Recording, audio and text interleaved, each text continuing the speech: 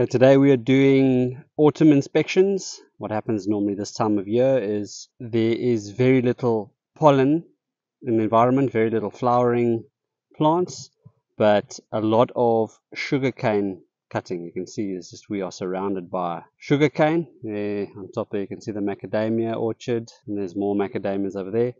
So the issue becomes there's so much nectar that the workers are just stockpiling as much of the sugarcane syrup from the freshly cut sugarcane. The queen slows right down on laying, and the workers use every available cell in the box to stockpile this sugarcane juice to make this so-called sugarcane honey. It's more of a syrup because it doesn't come from flowers, but the problem is your hives become honey-bound and your colonies start to dwindle in size just because of lack of space for the queen to lay. So what we need to do is we need to create space again and remove the frames that are honey-bound or completely starting to enclose the brood. Leave the brood frames in and put some clean frames in so that they can build new comb.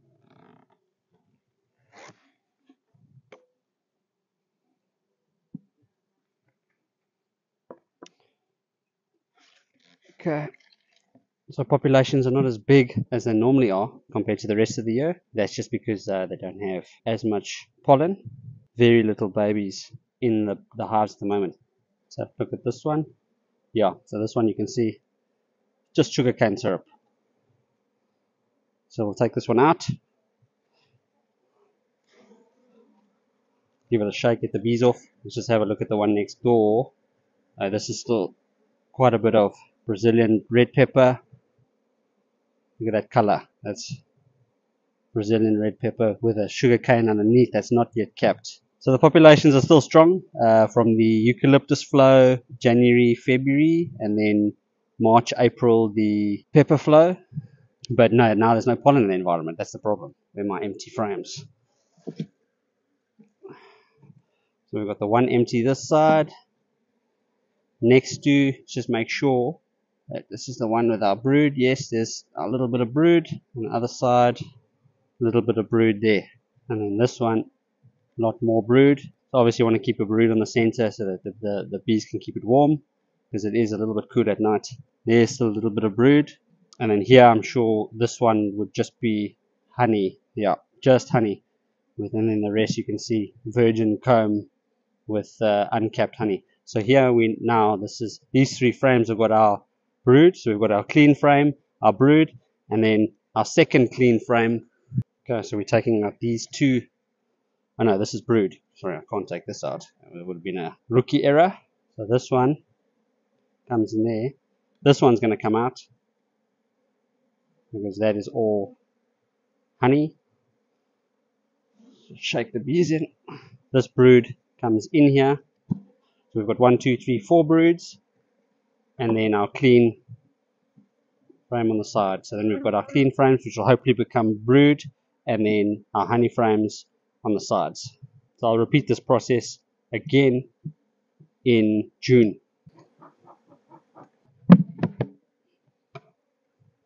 There is a laying queen. We saw different signs of queens, and we've done frame changes. So I know what to look for next time. Times 2. So a couple of these hives had supers on before the Brazilian red pepper flow, and you can see stockpiled quite a bit of the nectar. Try and get it in the sun. Can't really see on camera, but quite a nice looking honey actually. Need to pull these off before they mix it with a cane. Actually, they have on the side frames. These ones in the middle they kept before they started cutting cane this year, so should pull them off now. Okay, we had another hive.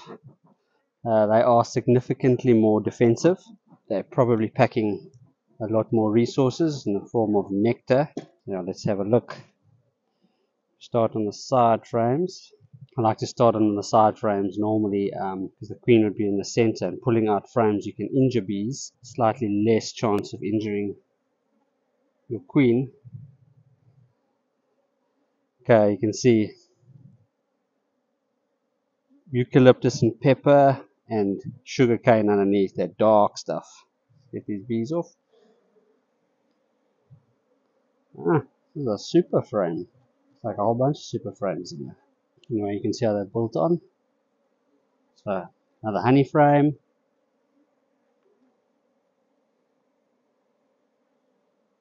You can see a super frame, they just build on underneath it and carry on going down. Not too sure how that happened, but these things happen. When you're in a hurry and you're working at night, sometimes you just put whatever's in there. Okay, so there's the brood. There we go, there's day-old eggs and cap brood. Yeah, so we know this is a good laying queen in here. Okay, so what we want to do is we want to put clean frames in on this side. I'm going to take out this one. Just make sure there's no eggs in here. Although there's not a lot of honey in here. Honey on the super frame. Bit of eggs there, so we're going to put this one back. Bees are getting a little bit stingy. Actually, it's been stinging me through my gloves. This is honey. I can actually remove this one or this one. I can remove this one. And just shake these bees off. And replace it with one of our empties. Shift all the brood up and just get these bees out of the way.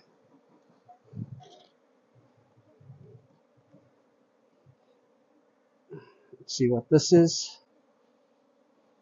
Okay, brood. Now that's, you can see all the nice open larvae there. We just hope there's enough pollen in the environment to feed them. There's some more brood. Not on a super frame, but it's doing the job. Sometimes gotta just do what works in the moment. Okay, let's see where our honey starts, so we know we can take that honey frame out and replace it with a clean frame. Yeah, those eggs? No, not eggs. Honey. I'm going to take this one out.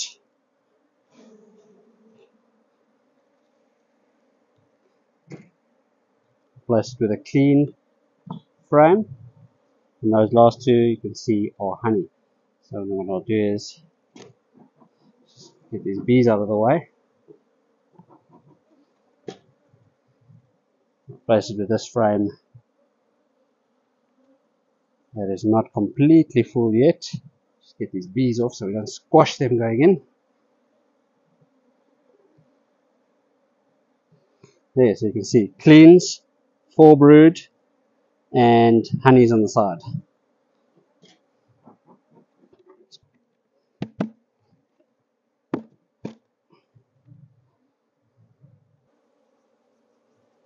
Frame changes ×2.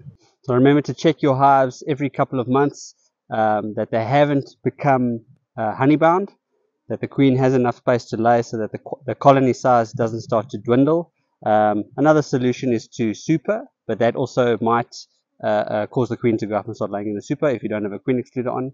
But best is to take out those honeybound frames on the sides of the brood and just create space for the queen to lay.